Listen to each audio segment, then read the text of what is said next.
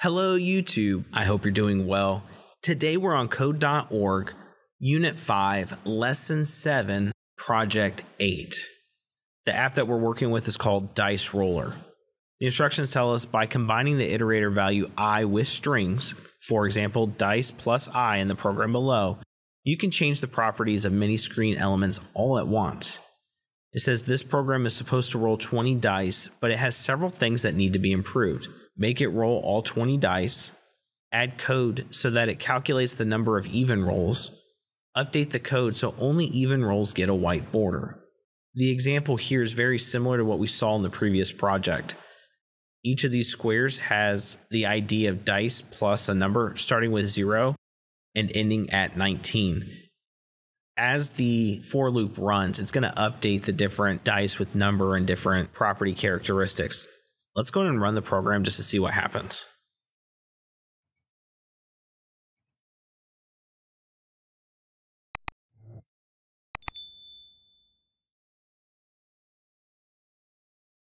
All right, we can see a few things.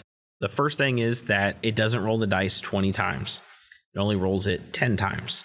We can see that the app is only counting the odd results. And we can also see that each number, regardless of if it is even or odd, is getting the white border. So let's go and look at our code. We can see that we have a variable for just odds and it has a count of 0. We're going to have to add a variable in a minute. We can see here that it's going to run through. I is set to 0. And as long as I is less than 10, it's going to run. And that's why it stopped when it got to this one right here.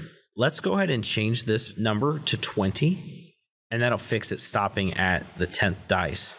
As I scroll through here, I see we have an if statement. It's looking to see if the roll is equal to 1, 3, or 5.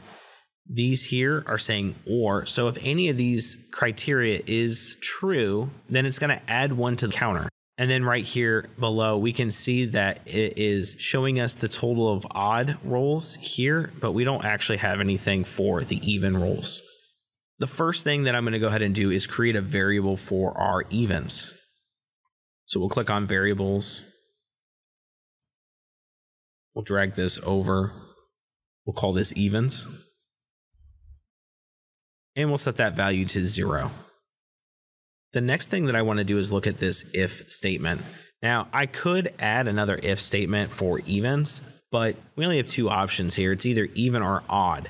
This is already looking to see if it's odd. We could just click this plus to add an else statement. I'm going to click show text. And below, I'm just going to go ahead and click evens, which is the variable we just created, plus plus.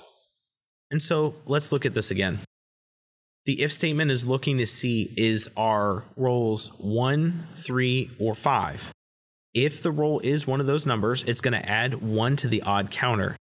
If it's not true, what it's going to do is add 1 to the even counter. We're not done though.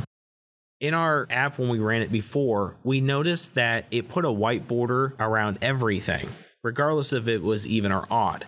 So before we ever get to this if statement, we need to look above, and we can see one of the things here is that it sets a border width of 1. I'm guessing the default is white, and that's why we see that. We don't want it to do it for all of the dice rolls. We only want this to happen if it is even. I'm going to go ahead and click this into our else. This one just deals with the border width. I'm going to add another set property. We're going to do what we see above, dice plus our variable I. And what that's going to do is grab the dice number here. We're going to change this to be border color. I'm going to go ahead and type in white. Let's go ahead and run this again.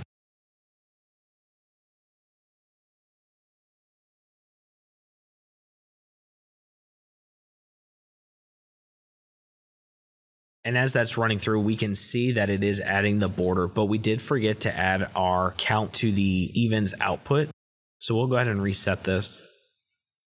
We're going to scroll down to this part. This is a concatenated list that's being put out. We can see here that we have the total for odds and we just need to add evens. I'm going to go ahead and click show text. That way I'm not having to drag in blocks and re-add different parts of this text. all we're going to do is plus evens. We'll go ahead and click show blocks. And when we run it this time, we should see that. Just so you can really see that line around the evens, I'm going to change this number to 5. And let's go ahead and run this again.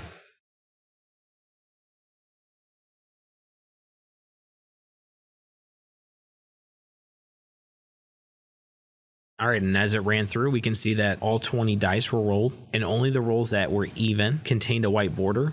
And then at the bottom of the app, it also counted our odds and our evens. When you're done with this, go ahead and click finish.